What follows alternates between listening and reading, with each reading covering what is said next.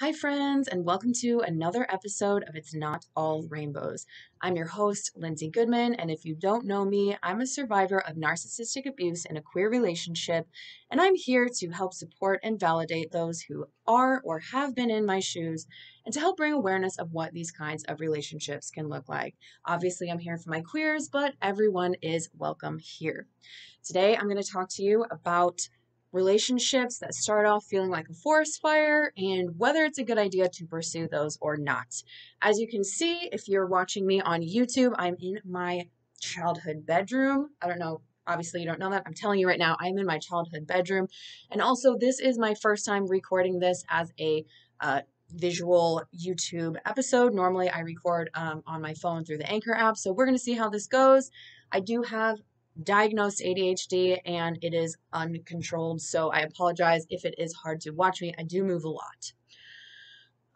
So I recently had a friend ask me some advice for dating.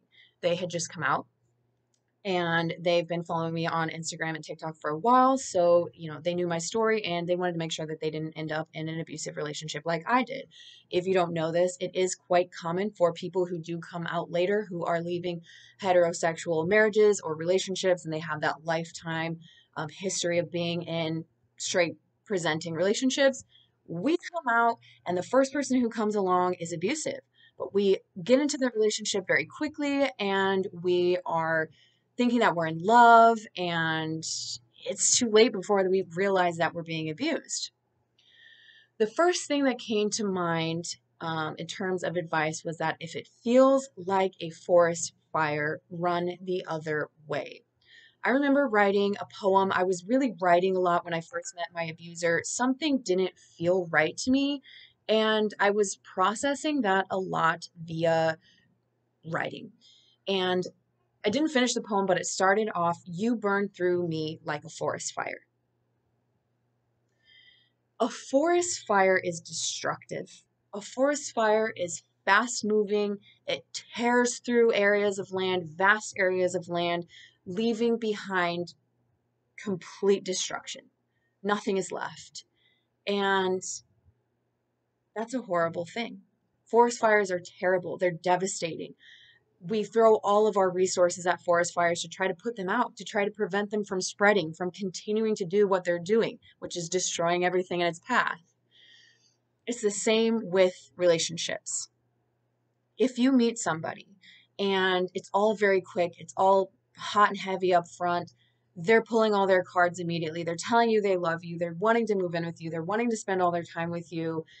You're checking off every milestone very quickly and you're excited. You feel like you're falling in love. They're putting you on a pedestal. That's because you're in the love bombing phase. That is a red flag. That is something that we want to avoid. Quite often, when we have a lot of childhood trauma, maybe our parents were chaotic, our relationships with them were chaotic, we have a pattern of chaotic relationships. That might be all we know. And we're attracted to those kinds of relationships because they're interesting.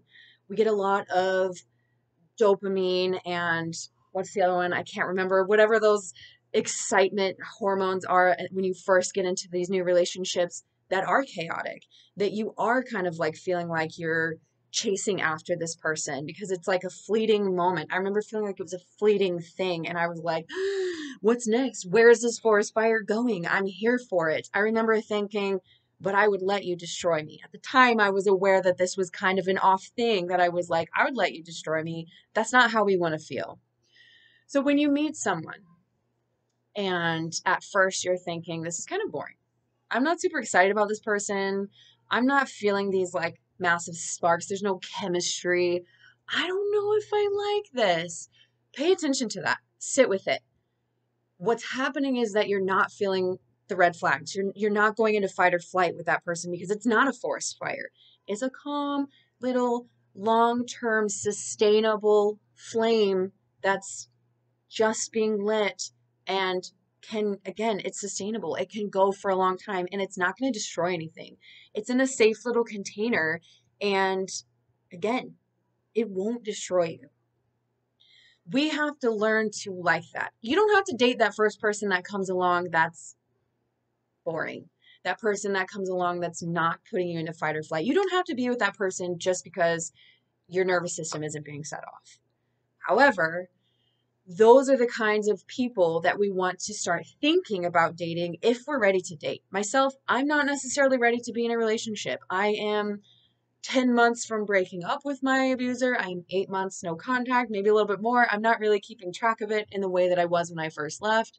Either way, I don't feel ready to be in a serious relationship, and you might not either. And that's okay.